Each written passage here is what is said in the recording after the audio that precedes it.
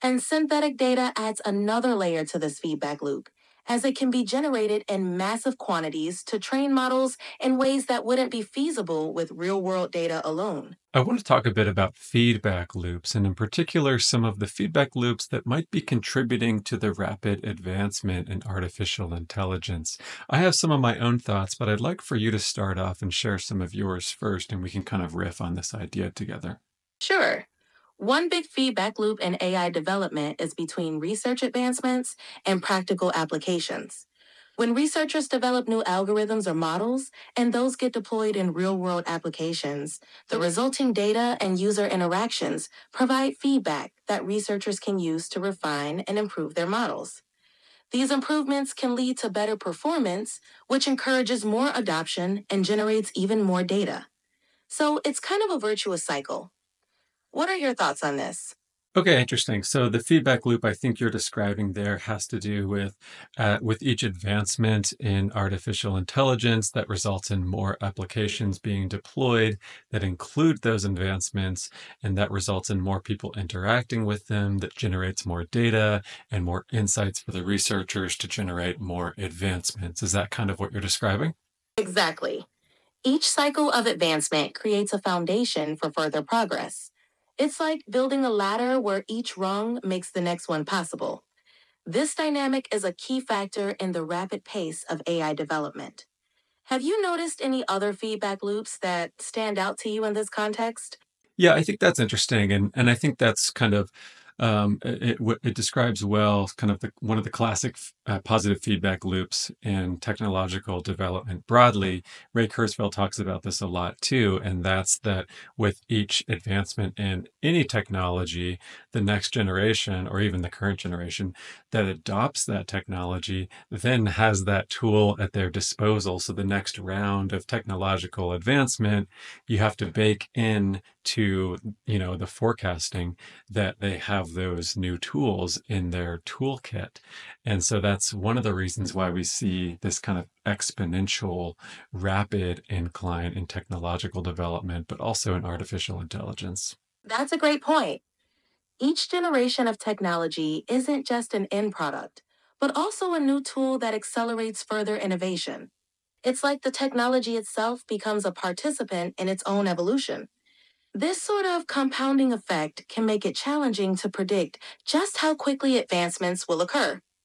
Do you think this rapid development pace poses any challenges or risks? Yeah, good question. I do think that it poses challenges and risks, but first I want to talk a little bit more about some of the positive feedback loops that I'm observing that are contributing to rapid development in AI. And the way that I've been thinking about this lately is there's kind of four major inputs to artificial intelligence. There's data, there's compute, there's energy, and then there's what I might call broadly human investment, whether that comes in the form of financial investment or mental investment, just general human focus on the problem. And we'll start with data. And you kind of talked about this actually a little bit, GPT, which is great. And since the advent of the internet, there's been a proliferation and explosion of data. And as the internet became more widely adopted, more and more people were able to generate digital data that could be used for training artificial intelligence. And that trend continues. More and more people are using the internet and using digital tools and using AI tools and are able to not only interact with them and generate data that way, but also more easily upload their own content, upload their own ideas to the internet broadly, which can then be used to generate more data. So there's kind of this positive feedback loop happening in that sense. And one last point on the data positive feedback loop, we're starting to see synthetic data hit the scene, right? So generative AI has made synthetic data much more commonplace. So models themselves are generating their own data. Absolutely. And synthetic data adds another layer to this feedback loop, as it can be generated in massive quantities to train models in ways that wouldn't be feasible with real world data alone. This further accelerates the development cycle by providing models with diverse training scenarios that might not be available in existing datasets. And you're right, the proliferation of data has been a major driver for AI advancement. Computation power is another critical factor, especially with the rise of specialized hardware like GPUs and TPUs optimized for machine learning tasks.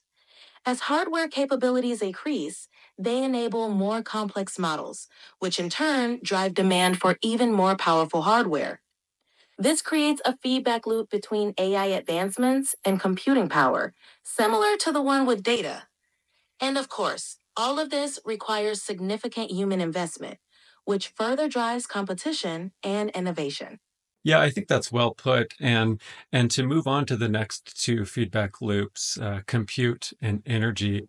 I think one of the most interesting ways to look at these two loops is through Jevons paradox. So both compute and energy have become much more efficient and much more available over time.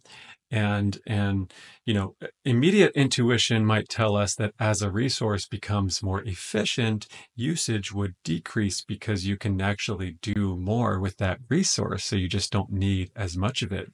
But Jevons paradox says the opposite is true, and it's been shown time and time again that the opposite is in fact true. What tends to happen really is as a resource becomes more efficient, its cost also decreases, and that in turn drives much higher increase in demand. So usage ends up climbing significantly. And that's happened both to compute and to energy. It's happened to energy over a longer time span, but it's also happened to compute in the past, a few decades as well. So I would anchor to Jevons paradox as one way to describe those two feedback loops that are contributing to advancements in AI. That's a fascinating way to look at it. Jevons paradox definitely does apply well to compute and energy in the context of AI. As compute becomes more efficient and accessible, it lowers the barrier for researchers and developers to experiment with larger and more sophisticated models, which in turn drives up the demand for even more computational power. The same goes for energy efficiency and access, which supports the scaling of AI systems that require significant energy resources to operate. And as these resources become more available and cheaper, it doesn't just enhance existing applications, but also opens the door for new applications and innovations that weren't previously feasible. This interplay between efficiency and demand is really at the heart of the rapid progress in AI. Considering these dynamics, what do you see as the most interesting or impactful applications emerging from these advances in AI? Well, before we go there, there's one more loop that we'll touch on just briefly, and that's the what we described earlier as kind of general human investment loop. And and the way that I'm thinking of that as a positive feedback loop is that every major advancement in artificial intelligence, in particular the one we're going through right now, keep in mind there has been a number of winters, right? But we're very much not in a winter at the moment. We're in a boom. With each major advancement, a lot of excitement is generated, and that excitement results in more people either wanting to invest their own finances into the project or their own mental power, their own work, their own life into the project. And so that kind of creates a positive feedback loop as well. But actually, the next topic I want to move to GPT. We talked a little bit about positive feedback loops that are driving advancement in artificial intelligence. What about some of the negative feedback loops that are actually acting as constraints or limiters to advancement in artificial intelligence? I'd like to hear your thoughts on that. Sure.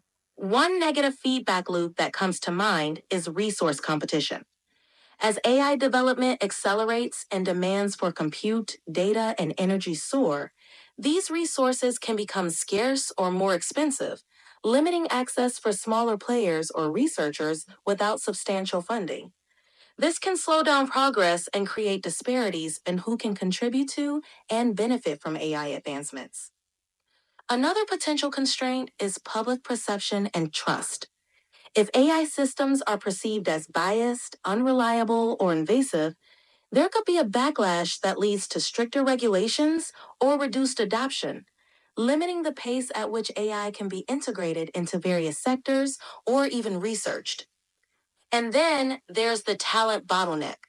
Finding enough skilled professionals to meet the growing needs of AI industry can be a challenge, potentially slowing down projects or limiting the diversity of perspectives in AI development. What are your thoughts on these constraints? Okay, great. So just to summarize, the first one you mentioned was resource competition, which makes a lot of sense. The third one was talent availability in talent pools. Can you remind me of the second negative feedback loop you mentioned? The second one was public perception and Yeah. trust. If AI systems are seen as Okay, yeah, unreliable or perfect. Yeah. So I think those are great. I think that makes a lot of sense. There's maybe two more that come to mind that I think would be worth exploring a bit. One is environmental concerns and sustainability issues, especially when you consider the energy demands that we're beginning to understand artificial intelligence does and will continue to need. So that's one I would add. And the second is just regulation broadly from governments and legislation. We're already seeing, that happen in the EU through the EU AI Act. California is starting to draft AI legislation, and we will certainly see something from the United States federal government as well and other areas of the world, I'm sure. So that's two that I would add: environmental concerns and governmental regulation. great additions. Environmental concerns are especially pertinent as the energy demands of AI continue to grow, prompting questions about sustainability and the carbon footprint of large scale models. Balancing the benefits of AI advancements with environmental impact is becoming more critical. And this could influence everything from how models are designed to where data centers are located. And with regulation, there's a balancing act between ensuring ethical standards and not stifling innovation. How regulations shake out could significantly impact the trajectory of AI development, influencing everything from research priorities to industry practices. It's a dynamic space to watch, and it'll be interesting to see how these factors shape the future of AI. Any specific regulatory developments or environmental strategies you're particularly interested in? Well, plenty, but I think we'll save that for another conversation, perhaps. This has been enjoyable. I appreciated hearing your takes. You have a very kind of a balanced way of sharing your thoughts and a very neutral tone that I think people will appreciate. So, thanks again. Why don't you let everyone know who's watching online? Say thanks and give us a subscription and a comment below and let us know what you want us to talk about next. I appreciate your thoughts. And for everyone watching online, thanks for tuning in. Be sure to like, subscribe, and leave a comment below with your thoughts or any topics you'd like us to cover next. We'd love to hear from you.